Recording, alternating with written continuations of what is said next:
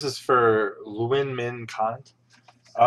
So the first thing that I would say right off the bat is that you want to get your anatomy down. Looking at this, uh, the issue that I see right off the bat is that you've got no real form in some of your stuff. So like you spent a lot of time on the face here, which basically is kind of, let's pop this as a blue here so we can see it a little bit better. So you've got the face here with the proportions of the eyes and the nose, things like that. But then you're looking at the neck and then building up the chest proportionately. So the chest comes here with the rib cage like so, and then look at how long the torso is. The torso would actually come up to roughly about like this. So, and I get you're trying to use foreshortening to kind of pick that up, but the problem you're going to have is that your hips, so the hips are coming out here, and this is going to create like kind of a conical shape here as for a pelvis, and then the hips are going to kind of come up here. Now, if you're twisting your pelvis, it changes what you're trying to do, but because you've got the butt flat down, you're not really adjusting that at all. So then what you need to do is, again, adjust that pelvis and um, basically kind of build that up.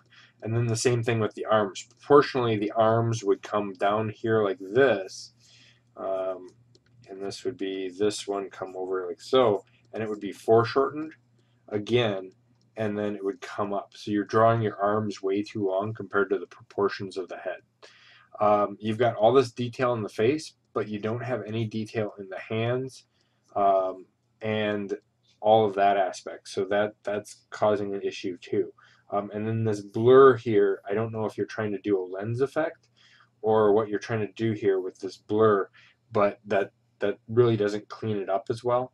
Um, and you spent all the time getting you spent all the time getting your, there we go, your information down here, but again, you don't have the darks that you need to contrast the lights. So you've got a lot of light from the backlight here, but then you need to be consistent on your information, especially around this. Now, looking at anatomy, you want to add in, you can add in like different types of things for anatomy, but keep your lighting consistent. And then here, too, is another thing that you want to really kind of tweak. You basically put the nylons on, but the problem is you didn't warp the nylons, so the pattern goes flat. As you can see, the pattern's straight across, um, and it's not lending itself to that aspect of what you need. So you need to basically warp it with a transform in order to get it what you need to have it at. Also, if you're going to have darks here on this side and darks on this side, you need to also have darks here. Putting darks in here like so is going to kind of push that aspect of your character.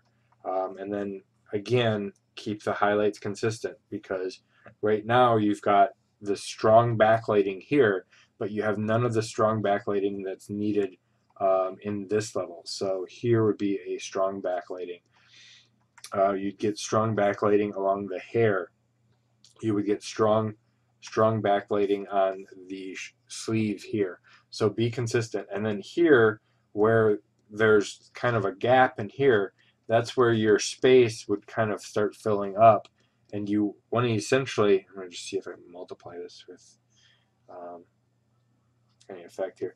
But this here would be basically darker because your shadows are coming from there. So you want to be consistent with the lighting, and I would tell you to set up your DAS or another 3D program and put the lighting in there real quick, and that's going to help you out quite a bit as you can see, I'm just kind of building up real quick the different styles of lighting.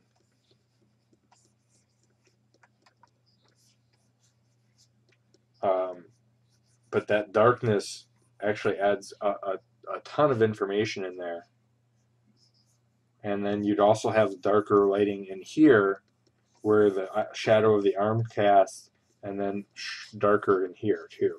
So these are definitely things that you need to kind of look at and kind of build up and to get more form and value.